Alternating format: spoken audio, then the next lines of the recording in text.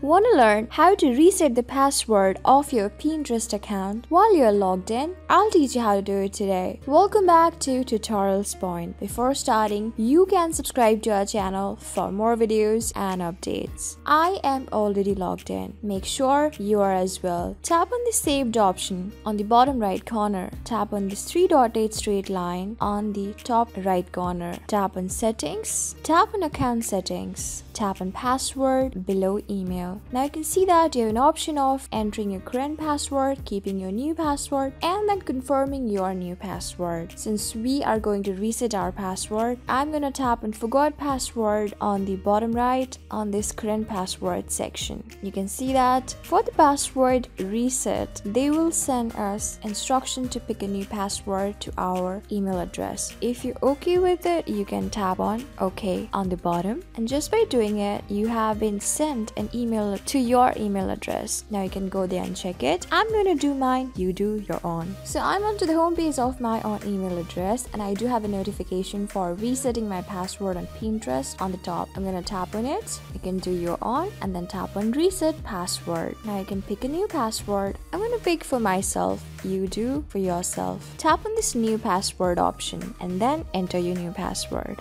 When you're done keeping your new password, tap on Login below. So you can see that on the top, your password has been successfully updated and you have successfully reset the password of your Pinterest account. I hope this video was really helpful for you and I was able to help you. I am going to see you on the next video. Till then, keep calm, stay safe, and goodbye.